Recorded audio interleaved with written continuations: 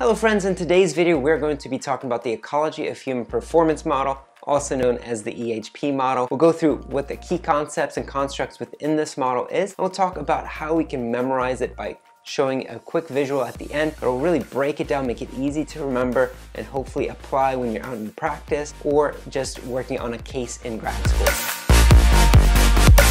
This is the second video in a series of videos where we're going over the differences and similarities of major occupational therapy models. Here's a quick list of the models that I'm covering in this video series. The models include the Person, Environment, and Occupation Model, the Canadian Model of Occupational Performance and Engagement, the Ecology of Human Performance Model, which is the one we'll go over today, the Occupational Adaptation Model, the KAWA Model, and the Model of Human Occupation. There's two key questions that I personally use to distinguish these models that help me to know their unique strengths and uses so that I can pick the best one for whatever case I'm working on. The first question is, what is the desired outcome? For example, is the case or client suggesting that their desired outcome in therapy is occupational performance, or is it access to meaningful occupations, or is it increasing their sense of well-being? The second question is, what's the balance of person, environment, and occupational factors that the case or client is talking about the most? If your initial interaction or overview of the medical chart is clearly talking about lacking skills such as motor or processing skills, or is talking a lot about person factors, then you know you need a model that looks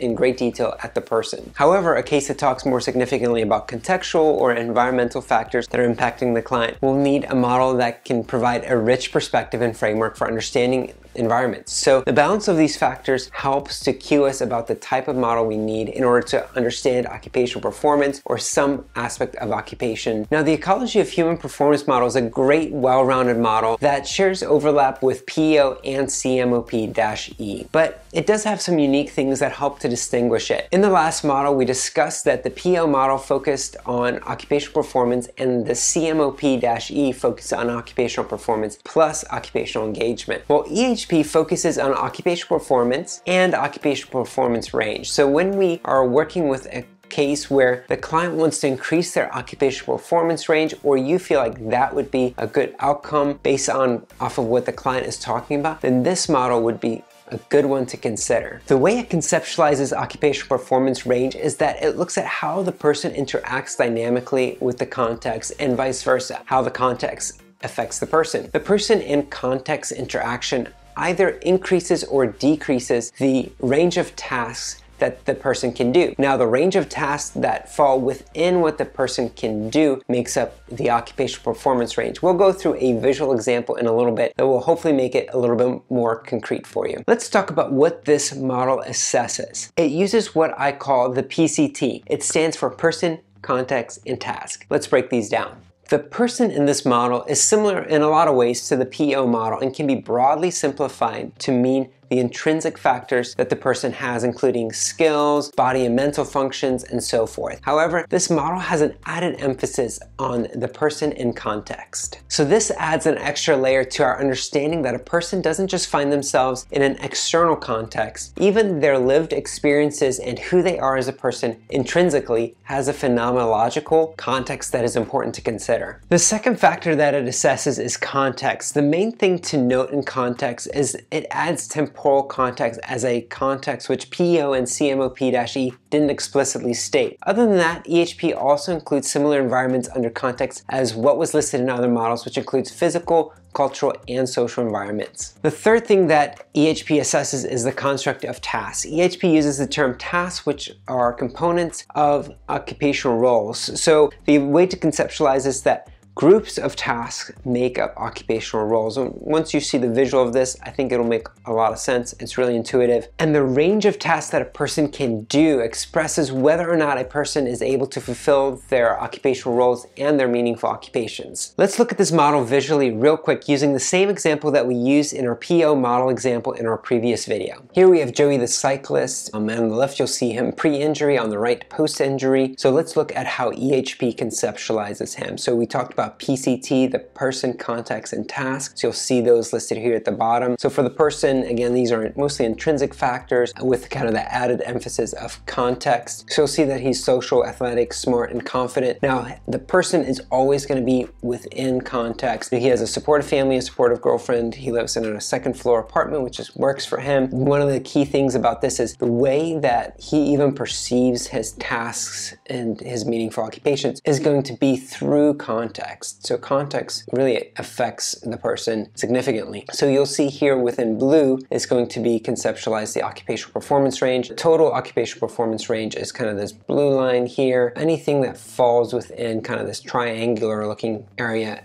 are tasks that he can accomplish. So piano, for example, falls outside of that occupational performance range and is something that he doesn't do or can't do. So this circle here signifies an occupational role of Joey. So for Joey, he is a salesperson, and emailing, calling, ironing, driving, and doing meetings are all tasks that essentially are part of his occupational role. Now let's look at Joey the cyclist after his cycling accident where he experiences a C4 spinal cord injury. You'll see now that the context has shrunk around the person. The person, Joey, is still social, he's smart, but maybe now is fearful, and again has a C4 spinal cord injury, which will leave him with motor and potentially sensory deficits. Now for context, he still has family and his girlfriend, but his second floor apartment is not conducive to his occupational performance range and helps to really shrink this along with obviously his significant injury. You'll see that piano is still out of his occupational performance range. Now other things has fallen out such as cleaning, cycling, ADLs, cooking, and even some of those important work tasks that he was able to do before he can't. He might still be able to hang out to a limited degree. He might still be able to make calls with some assistance. So some of those things are still falling within his occupational performance range. But again, you'll see this is significantly diminished. I also want to highlight a couple of unique contributions specific to EHP that other models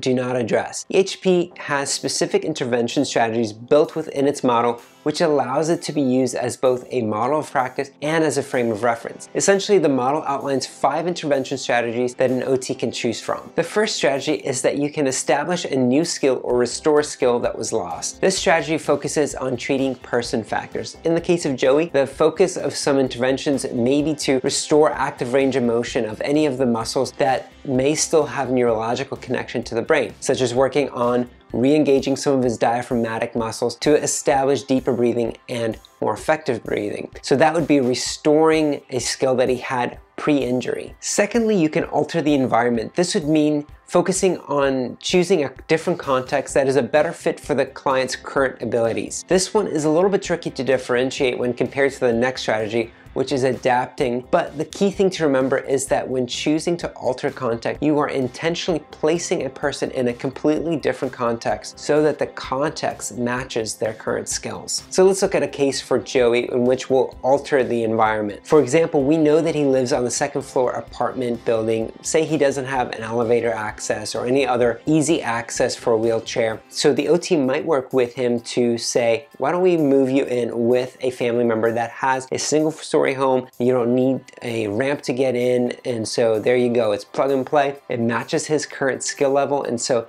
that would be an example of altering the context. Thirdly, you can adapt the task that the person is trying to engage in, or you can adapt the context that the person is in. This is different than altering the context because in adapting, the OT is changing the current context to match and support the client's abilities. You're not putting the person in a completely different context. So for Joey, this might mean that an OT helps him change the way he completes sales. So instead of doing face-to-face meetings, they do Zoom calls instead. Or the OT might provide adaptive equipment to support his use of technology for work. These are both examples of adapting strategy. Fourth is the prevention strategy, which is focused on preventing negative outcomes for the client. This strategy can use the person, context, or task to prevent negative outcomes. In Joey's case, this might look like having him do weight shifts regularly, which is a prevention strategy for skin breakdown. If an OT wanted to do a contextual prevention strategy, they may get a MoHO cushion instead. Both of these will help to prevent the negative outcome of skin breakdown. The fifth strategy is create. This focuses on providing the client with new opportunities to express and engage in meaningful occupations. New opportunities can be created by focusing focusing intervention either on context or tasks. In Joey's case, this may mean teaching him a different sport, such as introducing him to a power soccer league that is local. This allows him different opportunities, such as practicing different skills within his wheelchair, increasing his cardiopulmonary capacity, which without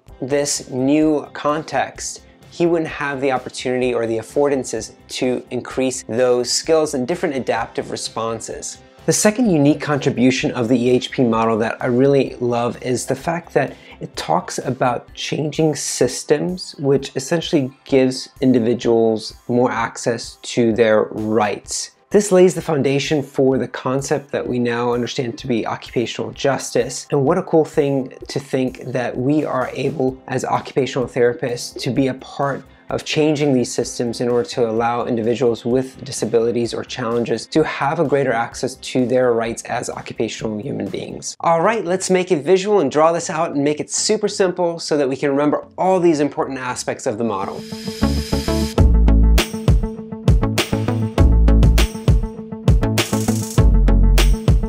Here's the visual breakdown of the EAP model. Remember, the two outcomes that I feel like this is particularly good for is occupational performance and occupational performance range. The things that it looks at and assesses is the person, the context, and the task, and then the interaction between person, context, and task. So the person is seen as the intrinsic factors of the person, but also there's kind of this emphasis on person in context, so that there's a phenomenological perspective here and a lived experience is part of who the person is. And context is everything in this model. The person even perceives the rest of his world kind of through the lens of context. Temporal context, physical context, social context, and cultural context are the subcategories of context in this model. And then it uses the verbiage task instead of occupation. Here's just the visual breakdown. You know it, we walked through it with Joey. You've got PCT, you've got your occupational performance range. Anything within this or any task within this performance range is good to go. The person can do it. Anything outside of that performance range is what they're going to have difficulty with. And then groups of these tasks can be grouped to form occupational roles. Hopefully their occupational roles is within their occupational performance range.